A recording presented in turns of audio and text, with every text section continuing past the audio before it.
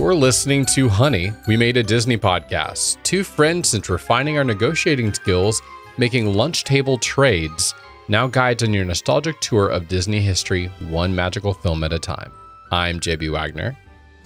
And I'm Eddie Ferguson. And on today's episode, we find out who's the leader of the club that's made for you and me as we review the first episode of the Mickey Mouse Club. So fasten that safety restraint and pull up on the yellow strap. It's time to open the vault. Cue that Disney sound effect.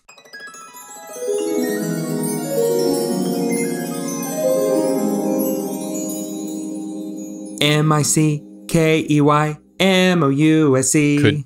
Could not go any farther without singing that song, which I'm pretty sure I was singing incorrectly for a long time. I feel like as I was trying to sing along with it, I was like, I think I'm singing the wrong lyrics. Like, other than spelling the name, which I barely got right. I think I had weird, I don't even remember what the lyrics was. I was like, I don't know any of these. There's a ton more here. Well, and I also have distinct memories. My dad would always take the role of Donald Duck. And I never... Donald Duck. I'd only heard kind of like the more like theme park versions of the song, things like that. But yeah, Dad, of course, would have known the Mickey Mouse Club, maybe. This is a little beyond his time. But yeah, he would always do the Donald Duck, Donald Duck.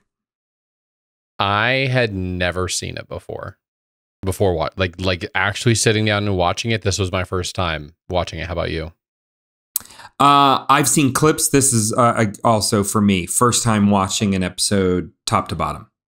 I don't know if it was what you were expecting it to be, or was it different? Yeah. I mean, I knew it was a musical review show. I wasn't prepared. I didn't know there were so many other segments. I thought the show was predominantly like the Mouseketeers doing like variety acts.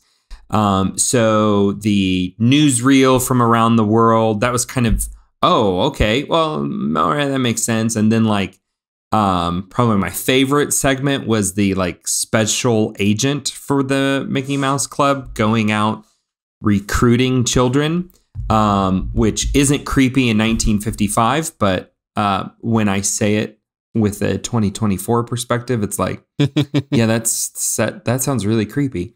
So yeah, like some other little pieces and bits in there like that. That took me off guard. I was not prepared for that. I can guess what your favorite section was. I'm guessing it was all the newsreels.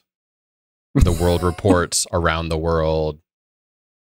I do like news reels. I miss that. Like I was actually alive during those times. I've always liked that. Even like the old movies when they would have that. That was a weird sequence when they're kind of jumping from recording to recording to recording in Burbank. Then they have this random in Tokyo, this swim meet that this guy is filming for some apparent reason. I don't really know what's going on. But is he filming? I think he's filming it for the Mickey Mouse Club. Yes. So I don't totally understand I loved why. How they were news in their own news segment.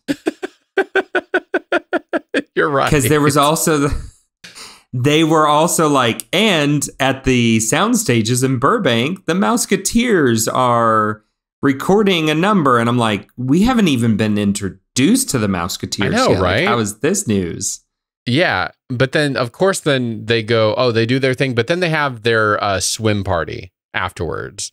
So then there's a childhood like swim party that's happening with all these kids. Hold on. Like, you're at the beginning of the very first episode of this TV show. Like we have no idea what you're talking about. And no clue what's going on. No clue what's going on. This would make more sense maybe in episode 2. But what I didn't realize is the Mickey Mouse Club was on 5 days a week. I mean, that's a lot. That's a lot.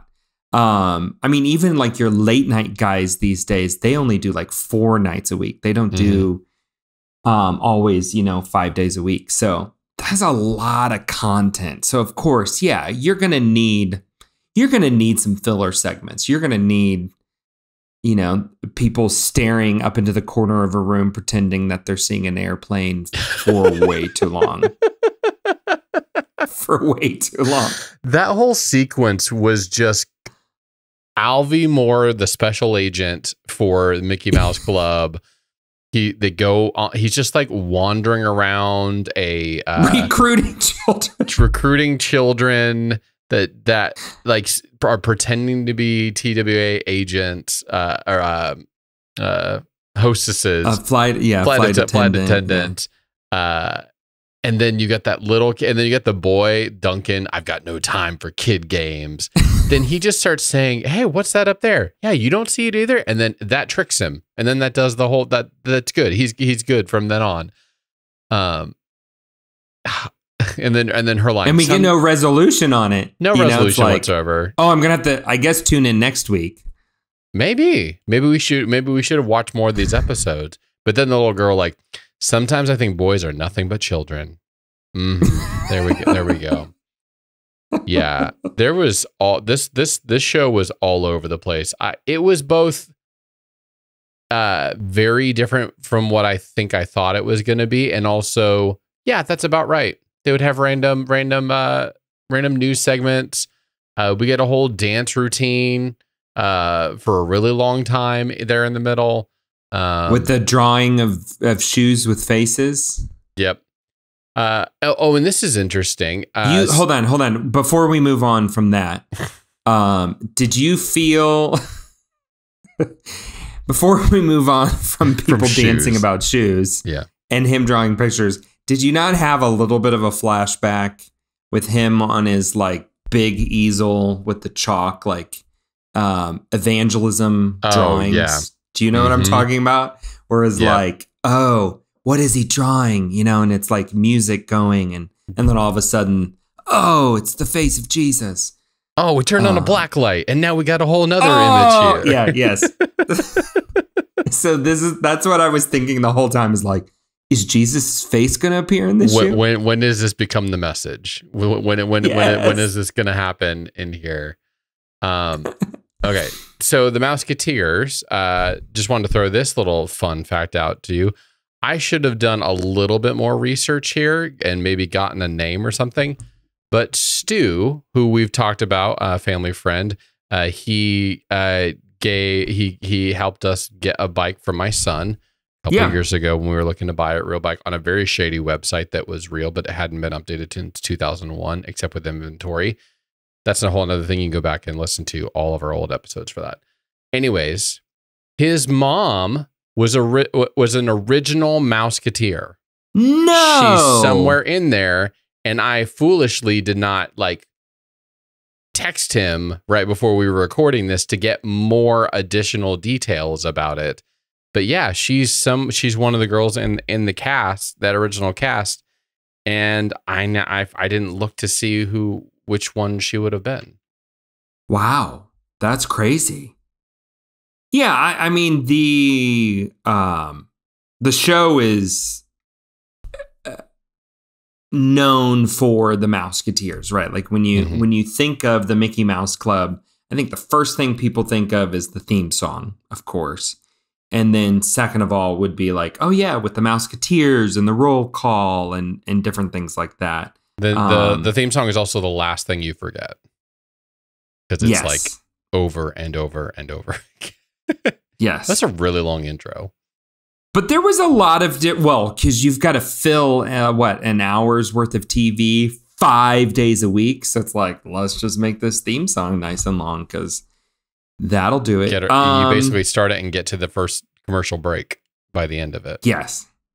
There's a lot of well-known people from the early segment of the early run of the Mickey Mouse Club that were Mouseketeers. Most notably, I know like Mickey Rooney. He goes on to be a pretty famous star.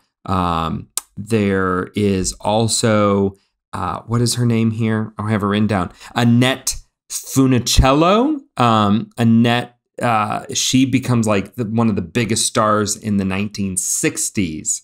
She's kind of like the one that holds down all of the beach movies.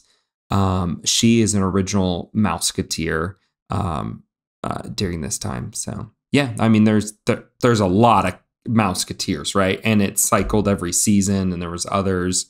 Some spun off and had like their own show, which I thought was interesting, was also in that newsreel, like the boys at Golden Oak fighting sequence.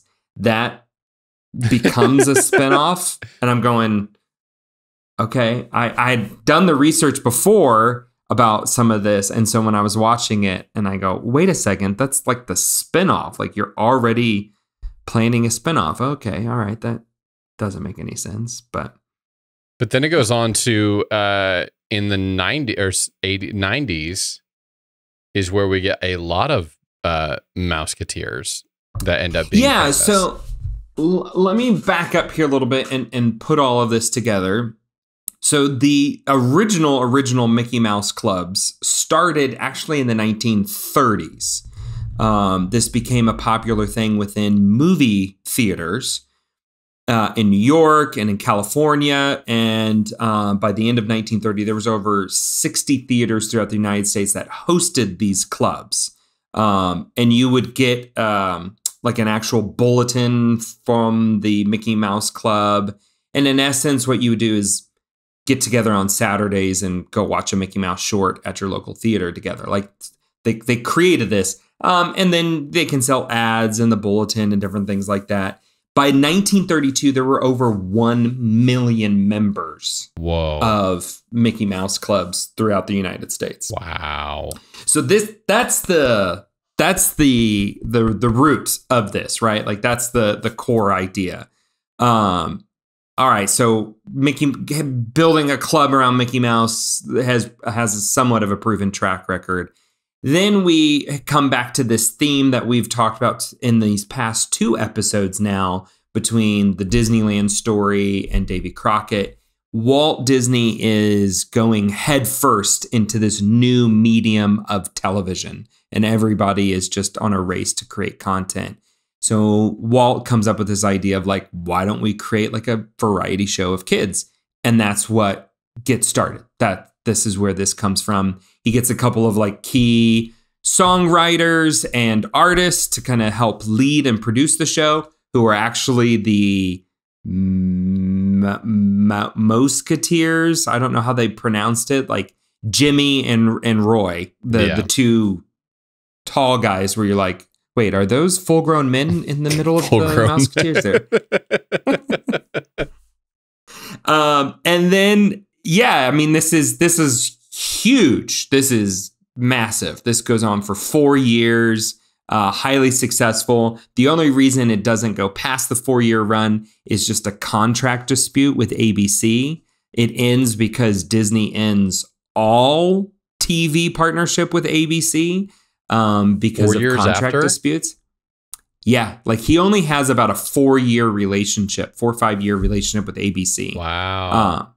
And so it dies off. It's in syndication for a while. They bring it back in the 70s, and there's like a disco version. You need to look up the photos. I haven't found video clips yet, but there's a disco version of the theme song. And then the one we all know about, the 90s, which we'll circle back to. Then I didn't know about this, but there was a briefly lived social media only version of the Mickey Mouse Club in 2017 and 18. Whoa. Didn't register. Had no idea that it existed. So yeah, that's like the full flyover of the Mickey Mouse Club, as it were. That is crazy. And then that's where we really get a lot of those famous people that we know from our time. Like famously. So I would say like the Mickey Mouse Club, starting back with the original and then definitely here with the 90s one. This is the birth of what we now know as like the Disney kid star. Yes. I mean, yes, you had them in the movies, and there's definitely some that are like particular like Disney, movie kid stars. But I think when we think of it today, we think of it like the Disney Channel kind of kid stars, like your Demi Lovato, Jonas Brothers stuff, like we rattled off at the end of last week's episode, right? Where we were going through the most successful, and we both were quite perturbed that Hilary Duff apparently is the most famous one of them all, which don't know. Makes no sense. So do you have a list of all the 90s ones? Because the show that came out, I think it was like 89, 90 was when it premiered and ran for 3-4 years. It was like the all new Mickey Mouse Club or some type of title like that. It was just chocked full of people who are now the A-lists of Hollywood. I mean, some of the few ones here is Britney Spears, Ryan Gosling, Christina Aguilera, Justin Timberlake, and Kerry Russell, just to name a few. Like, it's insane, just even that lineup. Oh, JC, JC, also from NSYNC. Yep, Nikki DeLoach. I've seen her before. I just can't remember. There's plenty of other people, but those are like the crazy big list of like icons, not just like some like, no, these are just incredible icons of especially of the music industry, but even like Ryan Gosling, I always forget that he was in there too, and bloomed a little bit later than everybody else, but man, like, and we still have seen it even since then, like we said, Demi Lovato, and other people, like especially just music, like just something about that, like where they go on to do a lot of music. Like, I find that fascinating, and I guess I would assume it would be like movie stars, it would be actors, but the amount of musical talent that has come out, because all of even from the early ones, I had mentioned Annette previously, like, yes, she was really known for the beach movies in the 60s, but she had several like #1 records that came out afterwards. Like she was more known for her musical career. And there was a couple other young ladies with that initial class that also went on to have quite a large music career. Yeah, so it's crazy how that thing in all its different iterations has had an impact, no matter kind of where it's been, even just starting off. And if I believe correctly, Disney didn't initially originate the Mickey Mouse Club. It was like an organic thing just happening with the fans that they then realized was this blossoming thing that they could take advantage of, like in a good, like in nothing like sinister, but like, hey, if these people are doing it, why don't we start supplying them with materials and hat and t-shirts and merch and other things like that. And that's really how they've grown a whole industry with their merchandising and stuff. But also from this group in the 1930s version, the early version of the club, was exactly organic. before it became the show and everything else. But like the roots of it, like you said, came from the theaters, but that was organic. It wasn't necessarily initially Disney heading it up. They just kind of caught the wave and wrote it. Right. But you had found that, so. Yeah, so interesting, this little show. And it's funny that it only lasted 4 years. I thought it would have been like a longer term thing. Yeah, it goes on, like, it's heavily syndicated from here on out. So it's like aired for a really long time. Okay. But the initial run of it is only a 4-year run. And I feel a bit like a broken record, and maybe I'm stumbling on a thought that I couldn't find any articles on, but there's got to be a part where some Disney historian far more educated than you or I could come back in and kind of. There's not that many. There's not many, but like 1955. I mean, is this the most influential year for Disney? Like, it seems like such a seismic shift.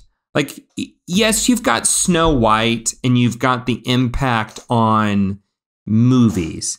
But 1955 is the year that two things happen that Disney does that make it the household name in American culture. They open theme parks, which I mentioned last week. 83% of all Americans will go to a Disney theme park in their life. That's crazy. That is arguably the most common thing we have. Yep. Second of all, they take over TV.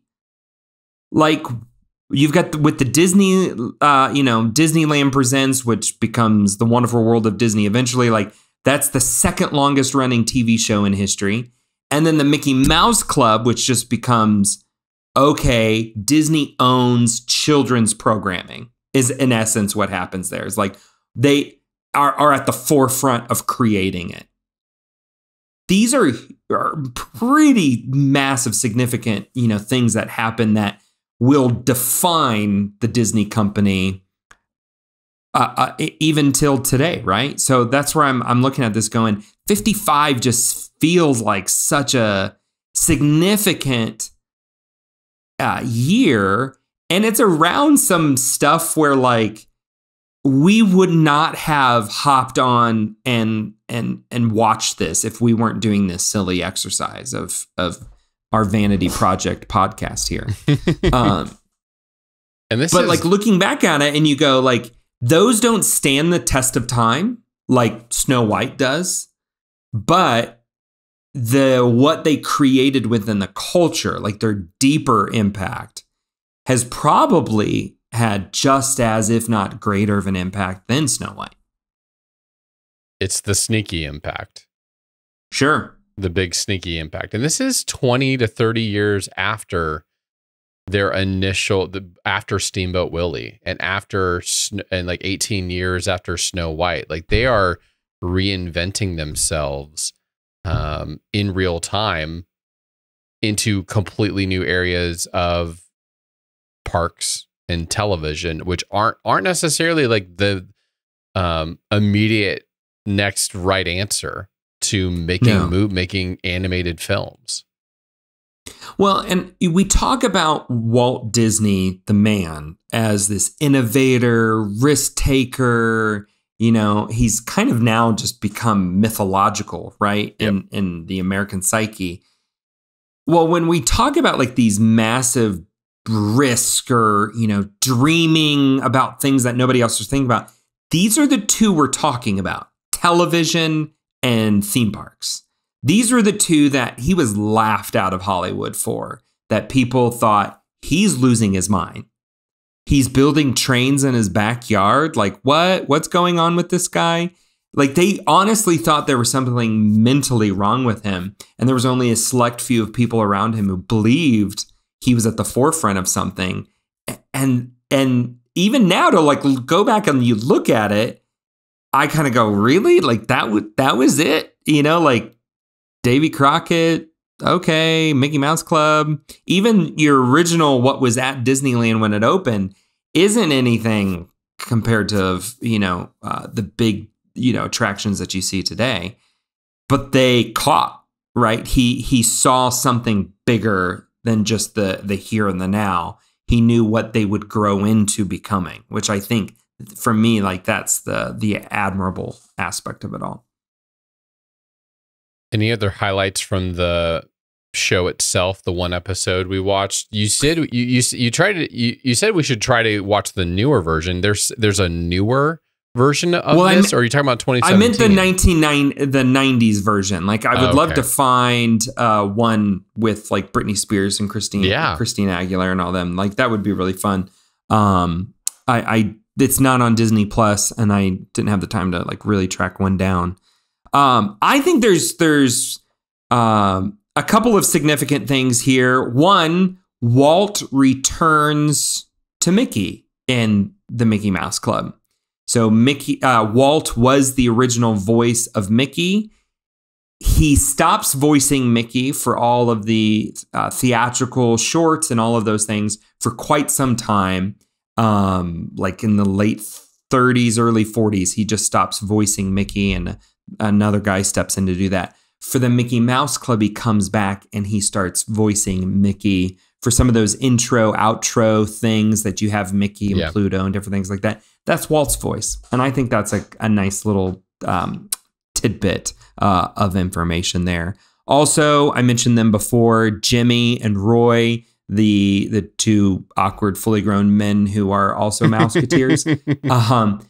Like they're the writers and producers. Like Jimmie is the guy who wrote the theme song that we all like, love. Roy's the production designer. Like they're actually writing and producing the show along with starring in it through it all. So I think that's kind of an interesting little tidbit.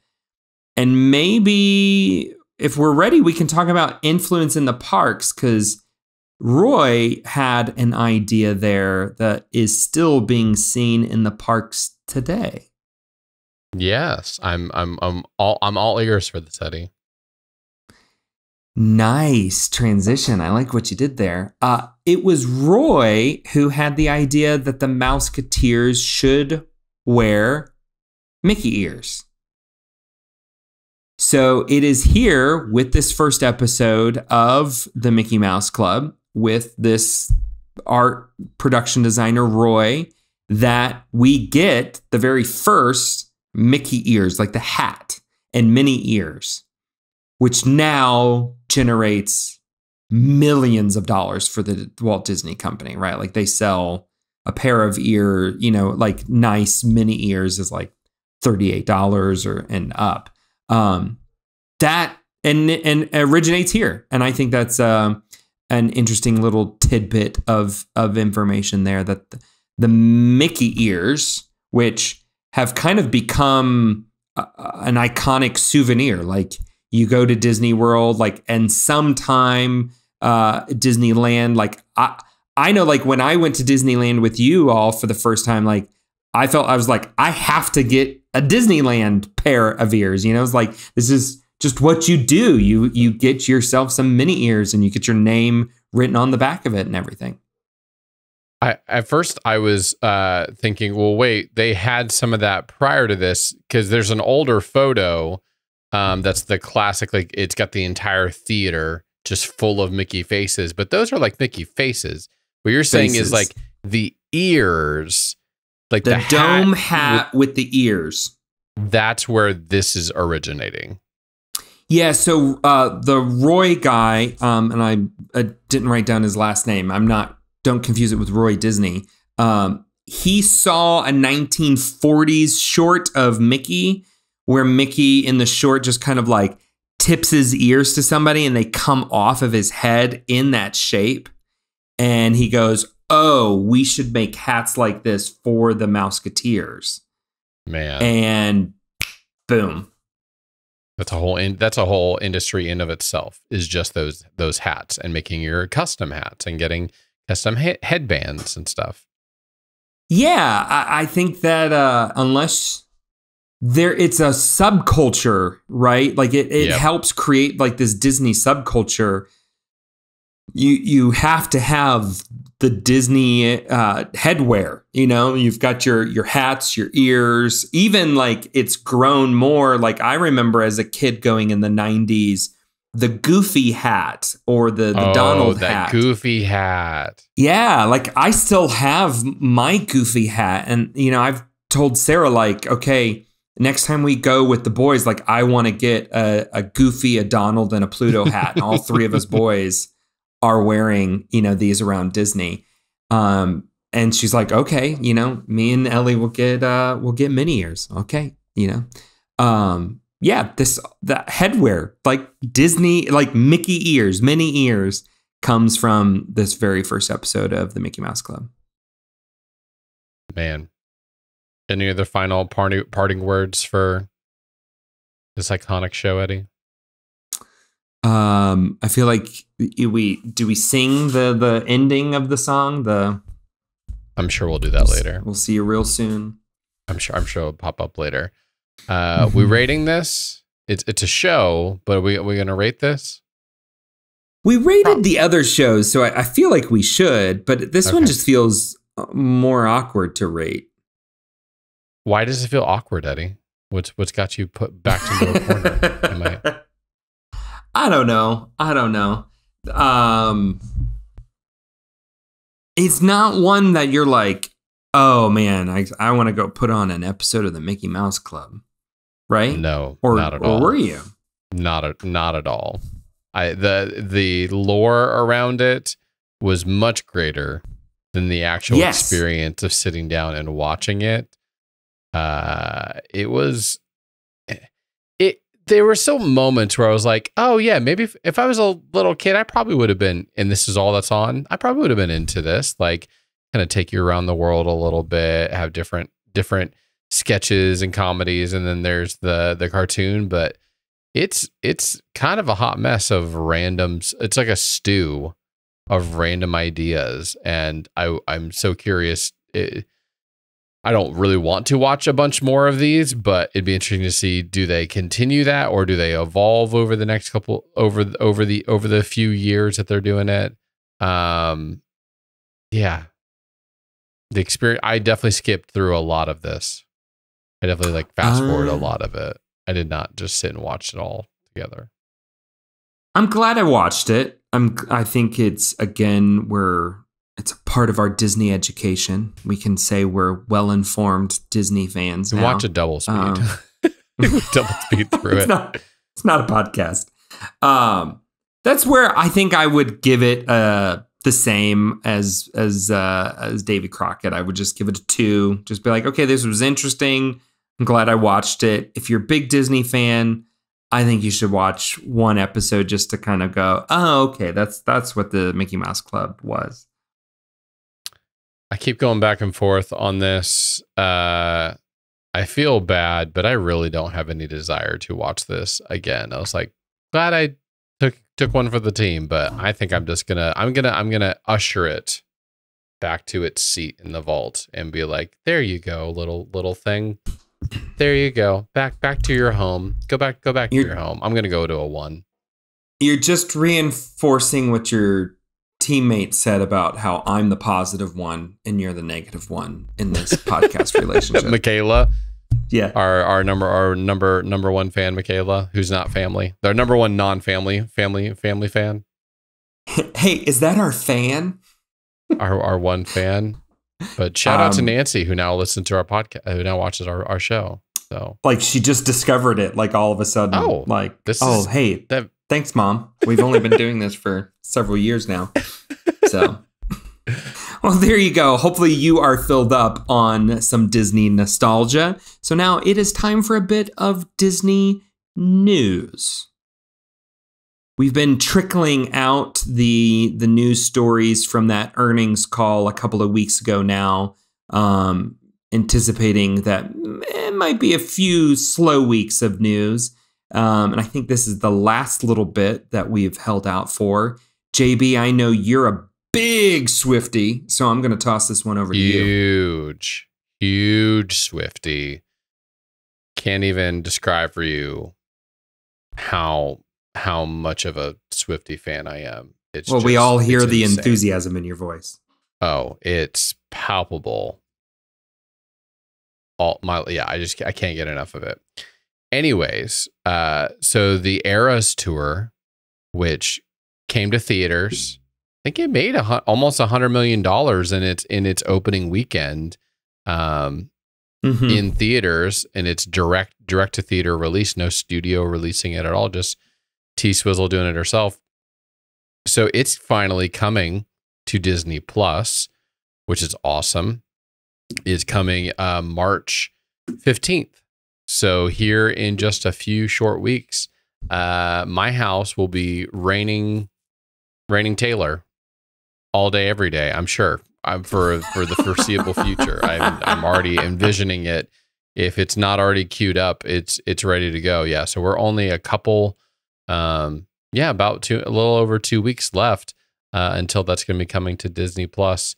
Are you queuing it up for yourself? I know you watch a lot more music centric content on Disney Plus. We've enjoyed music centric. What are they, like, kind of music docu-series and stuff like that? Yeah. I don't know if this is more of a docu-series this is a concert, or it's just a straight up concert.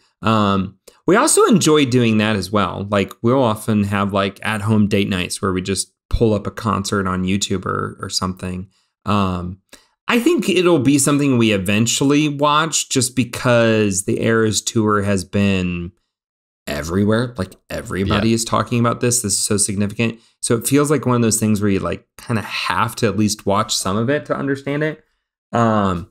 I've never gotten hooked on Taylor Swift music. I've got a few that I've enjoyed. I have nothing against. I watched one of her other documentaries that I think is on Disney Plus. I can't remember the name of it. Maybe. Sure. Why not? Sure. I just like watching music documentaries. There is something intriguing to me about watching people's creative processes. That's probably what I watch them for more than anything. So, I mean, we'll definitely be watching this, but probably not when it first comes out. Gotta save it for a special moment, special occasion. Yeah. March 15th. Now, here we go. Now I've got to look this up. Is that Taylor Swift's birthday? Because I know her birthday is close to mine. If you are a Taylor Swift fan, can you call in? They're screaming at the... Yeah. Hey. Let's see. No, it's in December. Totally off. Totally off. Nowhere near. I'm an idiot. December 13th. It was really close on the number. I could not have been more close on wrong. That number. Why did I think that? There was something that... Never mind. Let's move on to the next story and forget that I Speaking even did of that. Numbers, I would say cut it out, but I know you would not cut that out. No, I'm not going to cut that too out. Embarrassing. Yeah. Speaking of numbers, Disney World has released that, hey, ticket prices are going up. Yay. Because why not? Because why not? Let's make everything. But the biggest thing is that they are increasing.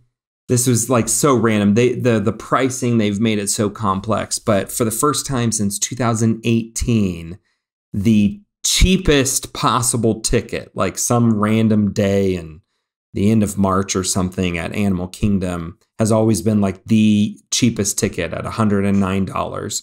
So when you get on the website, it says tickets from $109 and up, you know? So everybody's like, oh, 109 is like nothing is available at 109. Never.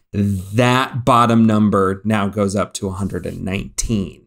So the cheapest possible ticket you can get. But across the board, you're seeing on average price increases from $5 to $10. I thought this was interesting. This is happening in 2025. I thought this was interesting because to soften the news, and what you really saw at the headlines, and this is really the subtitle to it all, but the headlines is Disney World is now introducing a water park perk for visitors who book a Disney resort hotel in 2025. You get free admission to one of the 2 Disney World water parks on your check-in day. If it's your check-in day, you can go to one of those water parks for free. So there you go. Don't ever say Disney never gave you anything for free. Well, that it makes sense because normally you're not choosing to go to the park on your check-in day. Because usually that's the day you've been traveling. You fly in the afternoon. Yeah. So it makes sense to be like, well, what's one thing that people would want to do on that first day? Hey, let's go to the pool.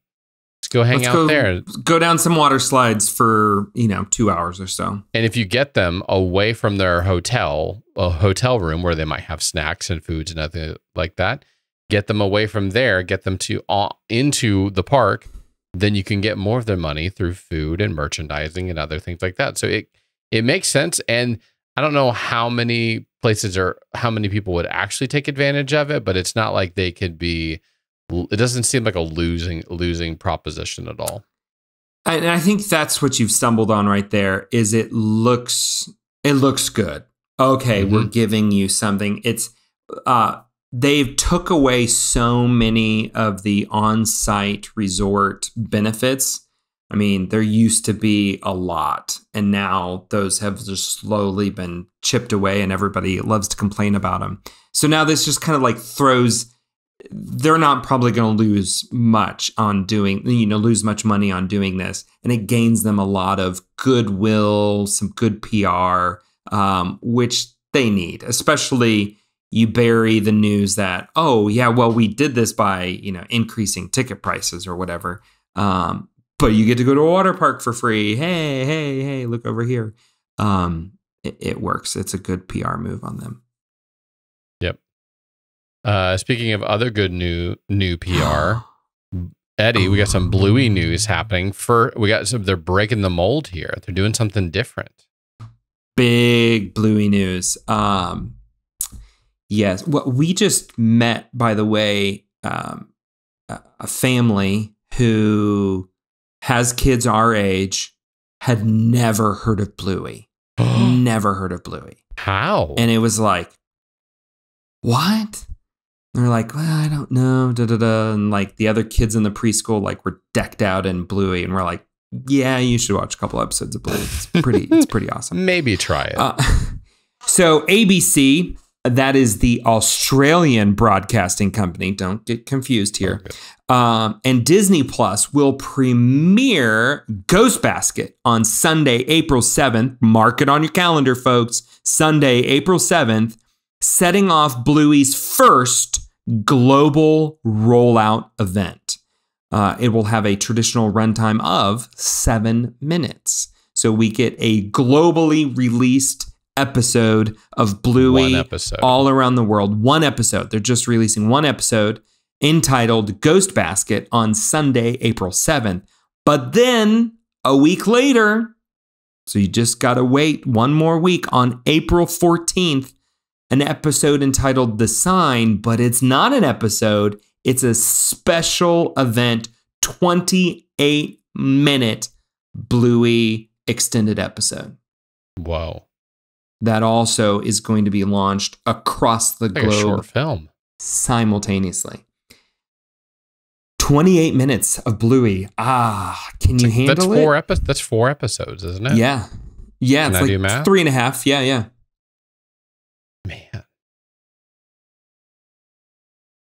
I love how the exception of 2 countries, one being China and one being New Zealand. Of course, they would just be like, stick it to the New Zealanders who are right next door. Right. We're not going to let them have it.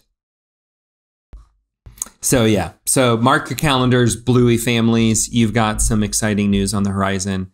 And I mean, we're just not too far removed from the second half of season 3 being released. We're still deeply processing through all of those episodes again. Saturdays are still Cubby Saturdays. I mean, my kids destroy the house every Saturday. They find every pillow, the mattresses make their way into the living room. They construct a massive Cubby fort every Saturday. I'm excited to finally see that someday in person. You haven't seen that episode yet? Oh no, at your place. Constructing. Sorry, yes. See it constructed. That would be a lot of fun. Well, if they're still interested in it, you know how toddlers are. Yeah, it's a whole new thing. I mean, it's held on this long. It's been a couple years of them holding on to it. So some things never die. Mario and Bluey probably are never dying anytime soon for our families. Just say that. Some things never change. And then other things do change, but they are not surprising in the least bit. And that is we're finally getting news that the 5th Avengers film will not have anything to do with Kang or the Kang Dynasty. It will not be called Kang Dynasty. We're starting to get rumblings that yes, in fact, they are going to do something different now that the whole they moving on from the actor and moving in a new direction. Of course, we're not going to have Kang anymore. So all of those cutscenes that mean absolutely nothing now to anything that we thought was coming. And then there's also been some news that they are looking for actors and characters to carry the universe first off, that's just a funny thing to say. Like characters and actors that have to single-handedly carry an entire universe is just a funny phrase that is coming out of my mouth right now. It's just funny because that wasn't necessarily the goal in the first place. It was just make great characters that people love. They didn't have to carry an entire universe. It was like that was the byproduct of building and you finding great actors to fill in here. But what are your thoughts, Eddie? I think they found a money-making machine and it broke. And now they want it back. They want their ATM back. Yeah. I mean, they were printing it for 15 years, right? That's a solid run. So I think that's what that comes down to is we all knew the Kang was going away even before the court case was decided. We all walked away from the end of whatever Quantumanium was and that ending going, what? Like, is he dead? Is he not? Like, what? Huh? You know, like very confused. And then that bonus scene where you're like, okay, well, maybe not then. Maybe there's another one. And then when he's not mentioned or not, his variant is significant in the second season of Loki. But then the ending, like the last few episodes, he just kind of disappears, right? You're going, okay, yep. They were quickly pushing that to the side and trying to find something else there. So I'm okay with that. I, again, hope this means we're getting away from the multiverse. Not been a fan of this. I hope that this is something, a whole new direction. I think that would be fantastic. Did we talk about Fantastic Four last week? No, we didn't. There's another big chunk of news that we didn't talk about. So Disney or Marvel Studios released on Valentine's Day, so just last Wednesday, that was that just last Wednesday or was that further back? I don't know now. Fantastic Four, that they announced it's going to be Pedro Pascal, Vanessa Kirby, Eben Moss-Bachrach, and Joseph Quinn as the Four in the Fantastic Four. Also, all of the releases and graphics have a very distinct 60s styling to it, which is the year that the comic came out, which has got a lot of people buzzing. Is Marvel going to make this a period piece? Lot of rumors going around about that, which I think I would be in favor of. I think that's always been one of my favorite aspects of the Marvel universe, is that the movies themselves have some type of genre flair to them, that they're more than just a superhero movie, that there's some type of genre flair to it. So I'd be okay with a period piece like that. Give me vibes to WandaVision, which I have very fond memories of. So if they want to resurrect some of that nostalgia, probably not a bad idea, especially for the world that they're living in right now. So when is that movie coming out? Is that 2026, 2025? Do you remember, Eddie, when the release date is? It will fly into theaters July 25th, 2025. So next year. Great. That had previously been held by the Thunderbolts, but they're bumping that out as they've just kind of bumped everything back a little bit. Kick down the can, yeah. Here's a question for you, Eddie. Is Elio still happening? Or are they going to shove that into a corner somewhere? So it's funny you bring that up. I haven't been able to prove this. I caught on a public TV here in Costa Rica a McDonald's ad, and they had Elio toys advertised in a McDonald's ad.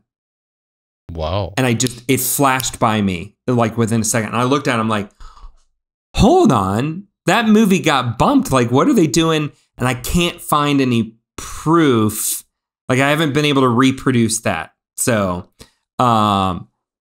it made me go, oh, I wonder if they had already started making the toys.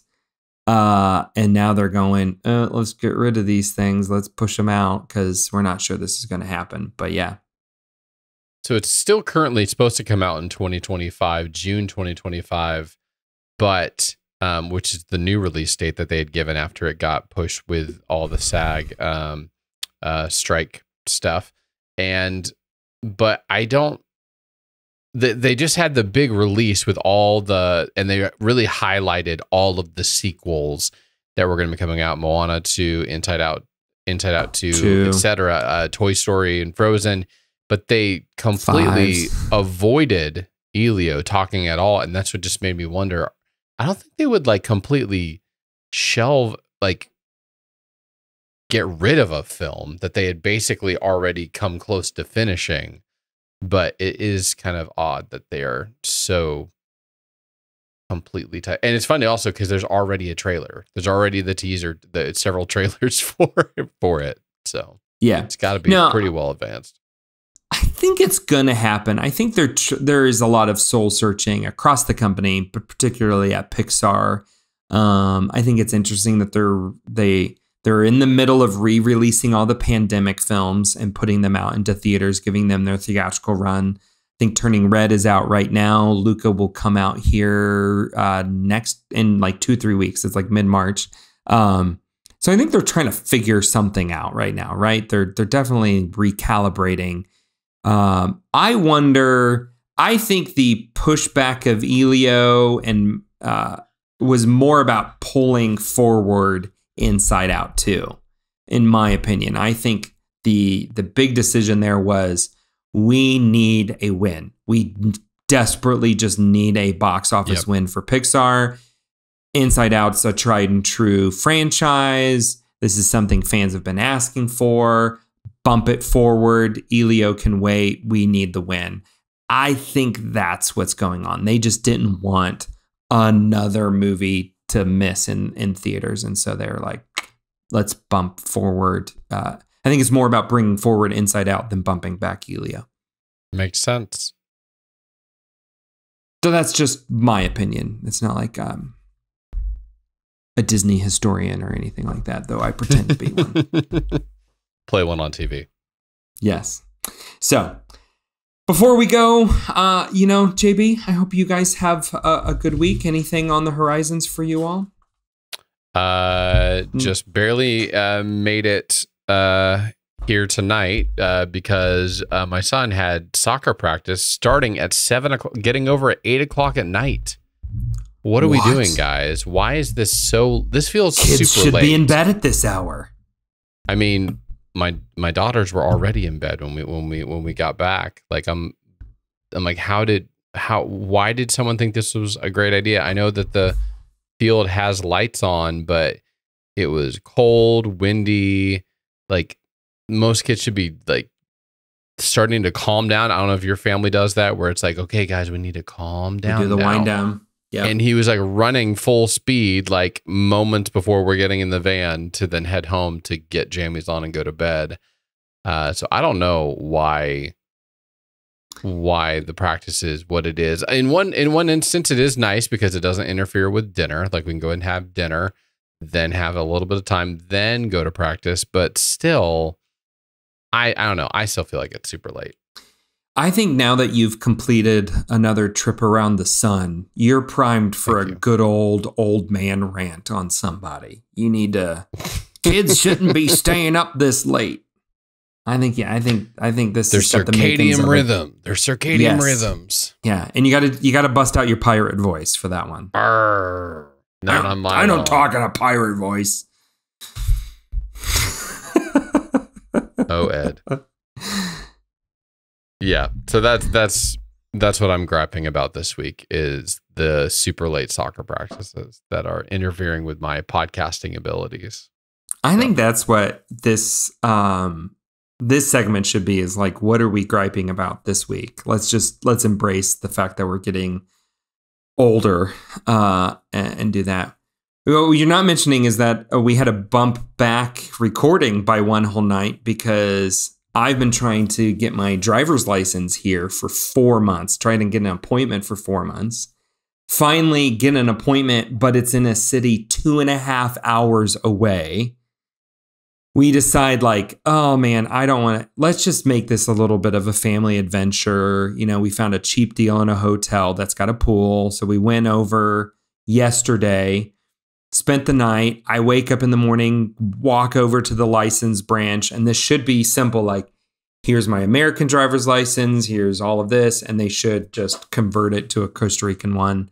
I'm missing one piece of paper, one document that there's no way I could have known ahead of time that I needed this. The guys were just like, oh, this one little, so this means you need this.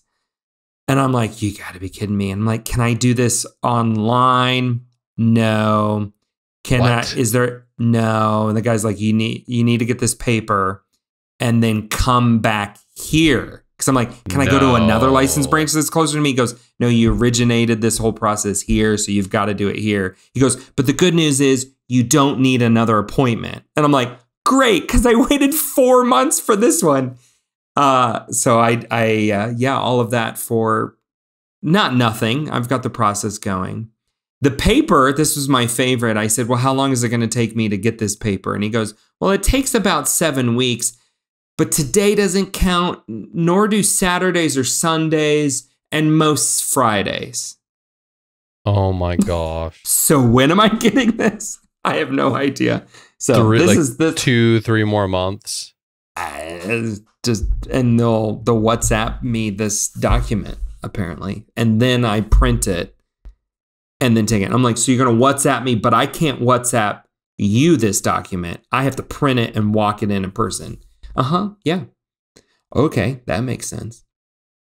So there's my old man gripe for the day. So I've got to make this trip again. I got to go drive 2.5 hours, hand the paper, and then drive 2 hours back, 2.5 hours back. So here's my question. You currently have a car, are currently driving said car. Don't ask this question. Don't ask this question. Okay. My lawyer told me to well, I'm in process is what she told me. She was like, if anybody asks you any questions, you are in process. You're not legal, but you're also not illegal. Do we need to cut this out? Do we need to cut this out of the podcast so you don't get I doubt it. I doubt anybody is listening to this, but yeah. There's my life. There's things I'm sorry, Eddie. Figuring out. But with so that, Lewis goes, can we go swim in the pool again? No. You're gonna just run straight there and give it to him. That's like when my marriage license got slightly wet around the fringes of the paper. Yeah. And I had to drive 2 hours to go get a new document signed by our officiant and then drive it back to. That was fun. I thoroughly enjoyed that. It was barely wet, but anyways. Well, that's enough about us. With that, you've got your weekly dose of Disney nostalgia. Be sure to subscribe to Honey, We Made a Disney podcast wherever you listen to your other favorite podcast, and give us a look on YouTube as well. While you're there, please like or leave a 5-star review and share it with your best friend. You can check us out at honeywemade.com, where you can see all of our other nostalgic reviews of Disney movies. Tune in next week as we review Lady and the Tramp. Thank you for listening, and remember, MICKEYMOUSC.